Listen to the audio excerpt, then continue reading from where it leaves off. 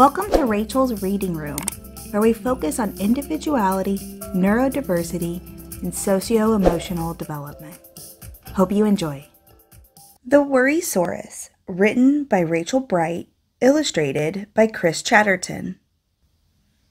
To every dinosaurus, whether big or small, this story is all about the feelings in us all. And whatever you are feeling, it really is okay.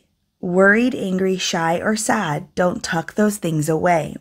Share them with another who might have felt them too. Perhaps they'll know a lovely way to guide you gently through. On a hot and sunny morning, under lovely clear blue skies, a little Worrysaurus was opening his eyes. He brushed his tiny pointy teeth, then washed his top and tail. He packed a little bag of snacks and set off on a trail. He skipped along with happy legs across the golden sand and thought about the day that he had plotted, sketched, and planned. A lovely, yummy picnic and delicious summer spread. Worrysaurus liked it when he knew what lay ahead. But he hadn't gotten far, you see. It hadn't been that long before his busy head dreamed up some things that might go wrong. Had he made enough to eat today and brought enough to drink? This Worrysaurus often was one to overthink. What if I get lost, he thought, or trip and have a fall?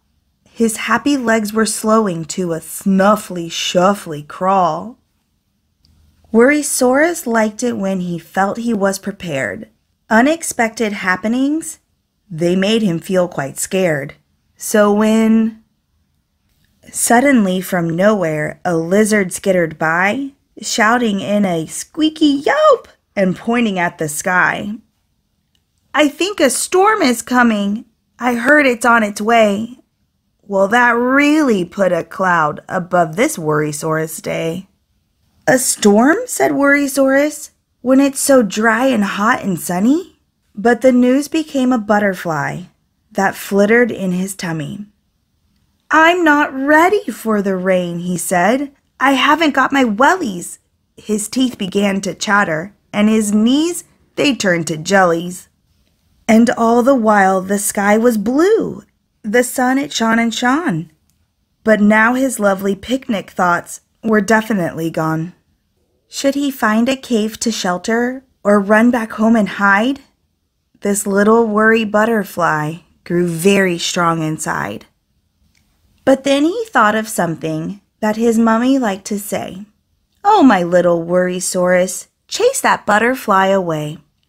Don't you worry now, my lovely. You must not try to fret. If it's not a happy ending, then it hasn't ended yet.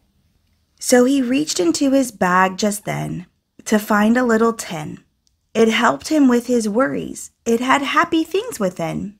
A special stick, his teddy Ned, a pebble, and a letter. And as he held them one by one, so everything felt better. Then he put away his tin and all the worries in his head, freed his little butterfly for happy thoughts instead. I'll stand up tall, I can be strong, I'll chase my fears away. All is good and all is well, and everything's okay. And with those little wordlings, he calmed his busy brain. Since when the sun is shining, why worry it will rain? So he shared his little picnic with the lizard and the sun, and they laughed at their worrying and really had some fun.